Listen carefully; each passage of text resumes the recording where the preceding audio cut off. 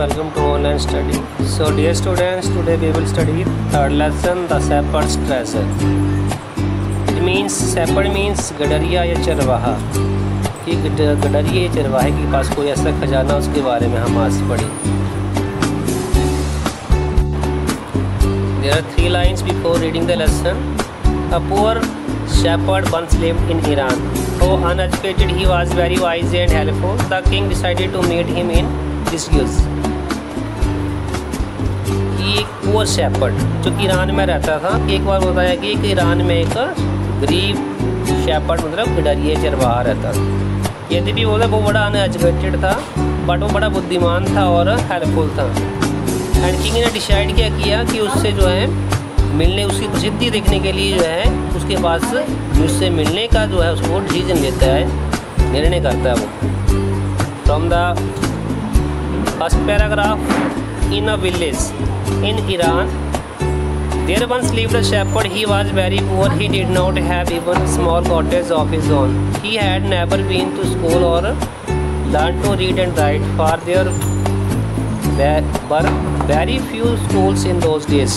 So poor and uneducated, this shepherd was very wise.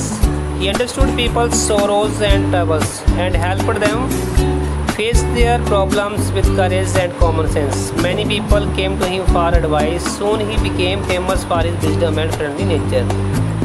The king of that country heard about him and thought of meeting him.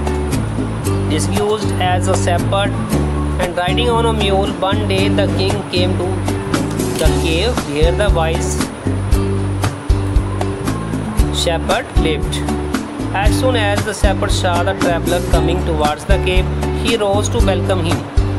He took the tired traveler inside the cave, gave him water to drink and a share of his own meager meal. The king rested for the night in the cave and was greatly impressed by the shepherd's hospitality and wise conversation. To understand the explanation of these paragraphs, तो यहाँ पर बताया गया है कि author बता रहा है कि एक बार जो है ईरान में एक शेपर्ड गडरिया जो था वो एक गांव में रहता था और वो बहुत ही गरीब था. ही डिड नॉट है, उसके पास जो था कोई अपना घर नहीं था, बट उसकी एक छोटी सी झोंपड़ी थी अपनी. क्योंकि he had never been to school, ना ही वो कहीं भी स्कूल गया हुआ था और ना ही उसने कुछ सीखा हुआ था, ना वो पढ़ सकता था ना लिख सकता था. क्योंकि उस टाइम जो था वो स्कूल बहुत ही कम हुआ करते थे. यद्यपि बताया कि वो गरीब था, अनएजुकेटेड था. दिस शेपर्ड क्या था, वही बहुत ही बुद्धिमान था. ही अंडरस्टूड, वो लोगों के जो शोर दुख हैं, समस्याओं को समझता था और उनके चेहरों को देखकर उनकी समस्याओं को बड़े ही करेज और दिमाग लगाकर जो है सेंसेस को लगाकर जो वो हल करता था. कई लोग जो थे वो उसके पास वो सलाह के लिए आया करते थे और शीघ्र वो मतलब अपने फ्रेंडली नेचर के कारण जो है पूरे उस कंट्री में जो है वो फेमस हो गया अपनी बुद्धिमत्ता के लिए. और जो उस कंट्री का जो राजा था उसने सुना जब ये बात तो उसने उससे मिलने के बारे में सोचा. अब उसकी तो उस शेपर्ड की उस प्रसिद्धि के लिए सुनने के जैसे जो है वो भी चाहता था कि उसकी प्रसिद्धि हो. तो उसने क्या किया, पता करने के लिए कैसे प्रसिद्धि उसकी, तो उसने क्या किया, वो एक म्यूल के ऊपर सवार हो गया. म्यूल मीन से एक एनिमल, एक घोड़े की तरह होता है, उसको वैसे खच्चर बोलते हैं. बंडी क्या, वो राजा के पास, राजा ने क्या किया, एक दिन वो उस गुफा के पास जहाँ पर उस झोंपड़ी जो थी कॉटेज था उसका उधर रहता था, उसको के पास उसके गुफा के पास जहाँ पर वो बुद्धिमान गडरिया रहता था. जैसे ही उस शेपर्ड ने देखा कि जो ट्रैवल जो है उसके पास आ रहा था, उसकी गुफा के पास आ रहा था, पर खड़ा हुआ उसको स्वागत करने के लिए. ही टुक द टायर्ड ट्रैवलर, उस थके हुए ट्रैवलर जो राजा था उसको अपनी गुफा के अंदर ले गया. ये भी उसको कुछ पानी दिया और अपना जो उसका जो मतलब मीगर मीन जो पौष्टिक ना बहुत ही अच्छा पौष्टिक आहार ना था, उसको थोड़ा सा वो उसने अपना खाना वो उसके साथ शेयर किया. दोनों ने खाना खाया. And the king rested for the, king ने फिर उस वो रात जो थी वो उसके साथ ही गुजारी. और वो उस राजा जो था वो उस गडरिये के व्यवहार से और उसकी वार्तालाप से जो है बहुत ही इम्प्रेस हुआ. The shepherd was able to make out that his visitor was none other than the king. The king made the wise shepherd governor of a small district. Other governors became jealous of the new governor and called him dishonest. So, still tired, the king decided to depart. The next morning he said, "Many thanks for your kindness to a poor traveler. I have a long way to go. Permit me to leave." Looking straight into the eyes of his guest, the shepherd replied, "Thank you, your majesty, for paying me the compliment of a visit." The king was astonished as well as pleased. "He is indeed very wise," he thought to himself. "I need people like him to work for me." And the king appointed this humble shepherd the governor of a small district. Although he rose to power and dignity, the shepherd remained as humble as ever. People loved and honored him for his wisdom, sympathy and goodness. He was kind and just to one and all. His fame as fair and wise governor soon spread throughout the country. Now the governor of other provinces grew terribly jealous of him and began to talk to the king against him. They said, "He is very dishonest and keeps for himself a part of the money that he collects as tax from the people. Why did he always carry him?" They added, "An iron chest. Perhaps he carried in it the treasure that he had secretly collected after all." They said mockingly, "He was an ordinary shepherd and could believe no better." Now understand the explanation. So still tired, जो राजा था वो अभी भी मतलब थका हुआ था, पर उसने क्या डिसाइड कर लिया वहाँ से चले जाने का। मॉर्निंग में वो सुबह जाने के लिए वो डिसाइड कर लेता है।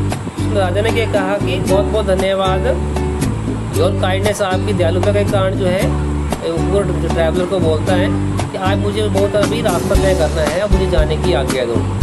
एकदम उनकी आंखों में, गेस्ट की आंखों में देख रहा है वो। तो शेफर्ड ने क्या उत्तर दिया, बोला, "थैंक यू, धन्यवाद आपका महाराज, for paying me the complement of visit, की मेरे यहाँ एक बार आपको आने के लिए जो है आपका बहुत बहुत सम्मान या बहुत बहुत धन्यवाद बताया उसने। द किंग बहुत ही मतलब उससे बड़ा ही प्रभावित हुआ, बड़ा चकित हुआ। एस्टोनिश मीन्स चकित होना, एज वेल एज प्लीज, जैसे मतलब वो खुश भी हुआ, आश्चर्यचकित के साथ साथ वो खुश भी हुआ। He is Indeed very wise, वह सचमुच में बहुत ही बुद्धिमान था। उसने अपने आप से ही मतलब सोचा, उस पर उनसे कहा, उसने ऐसे सोचा कि ये बहुत ही बुद्धिमान है, शेफर्ड है। आई नीड पीपल, तो मुझे ऐसे लोगों की ज़रूरत है जो मेरे लिए काम करें। उसने क्या किया, उसको उसके जो है हम्बल शेफर्ड को जो है एक बिना नंबर लड़ाई को जो है छोटे से डिस्ट्रिक्ट का उसको जो है एक गवर्नर बना दिया। यदि भी बोलता है ही रोज टू पावर एंड डिग्निटी। अब वो क्या करता था, कैसे उसकी जो डिग्निटी और शक्ति थी उसकी डरिए की, वो हम्बल इतनी हम्बल भी नंबर होती थी, तो वो उसका यूज़ करता था, बड़ा ही स्नेह के साथ बातचीत करता था। अब उस शेफर्ड ने क्या किया, उसके साथ जो थे लोग भी बड़े स्नेह करते थे, उसको बड़ा सम्मान देते थे, उसकी बुद्धिमत्ता के लिए जाना जाता था। सिंपैथी, उसके साथ सहानुभूति थी उसकी अच्छाई के कारण। ही वाज काइंड, को बहुत ही दयालु था। एंड जस्ट वन एंड एक के लिए नहीं, बड़ी सभी के लिए वो जैसा था। उसकी जो प्रसिद्धि थी वो मतलब बहुत ही ज़्यादा थी, तो वो ज़्यादा बढ़ गई थी। अब जो वाइस गवर्नर बना बुद्धिमान, अब वो गवर्नर बन गया है। ठीक क्या हुआ, पूरी कंट्री में जो था उसकी जो हुआ, जो बुद्धिमत्ता जो की बात जो है वो फैल गई। Now the governors of the other province, अब उसके बाद क्या हुआ, जो अन्य क्षेत्रों के, अन्य राज्य के जो गवर्नर थे वो मतलब उससे जेलसी करना शुरू कर दी, उन्होंने उसके विरुद्ध बोलना शुरू कर दिया। बेनों ने क्या कहा कि ये बहुत ही बेईमान व्यक्ति है, डिसऑनेस्ट है, ईमानदार नहीं है। एंड कीप्स, बोलते कुछ मनी जो है ये अपने साथ रखता है, जो मतलब रख लेता है अपने पास, लोगों से टैक्स के रूप में जो कलेक्ट करता है वो रख लेता है। बोलता है भाई did he always carry with him, अपने साथ क्यों रखता है। उन्होंने क्या ऐड किया कि वो एक लोहे की बनी हुई उसके पास एक पेटी है, उसको अपने साथ रखता है। बोलता है शायद उसने वो ट्रेजर जो खजाना है वो उसमें डाला हो। That he had secretly collect, जो मतलब चुपचाप तरीके से मतलब वो इकट्ठा करता है। आफ्टर ऑल क्या बताया उन्होंने,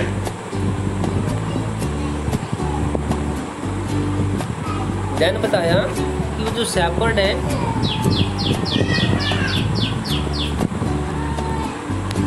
अब वो काम ऐसे करता है। तो उन्होंने क्या कहा, बड़ी ही मतलब बनावटी तरीके से उन्होंने क्या कहा he was an ordinary shepherd, कि वो तो एक साधारण सा गडरिया चरवाहा है, अब वो गवर्नर बना दिया तो वो ऐसे काम करेगा।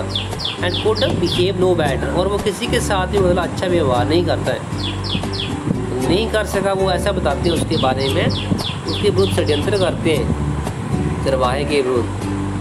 So dear students, remaining part of this lesson we will study next video. Okay, thank you, have a good day, take care.